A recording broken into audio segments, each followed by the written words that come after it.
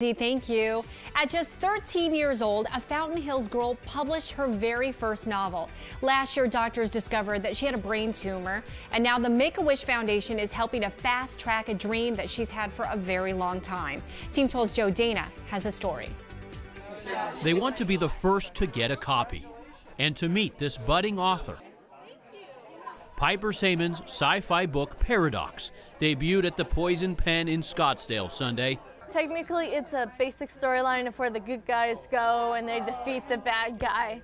But they use magic and it's post-apocalyptic. I hope it's the beginning of many books that Piper has inside. This celebration made possible by Piper's pediatrician, who nominated her for the Make-A-Wish program.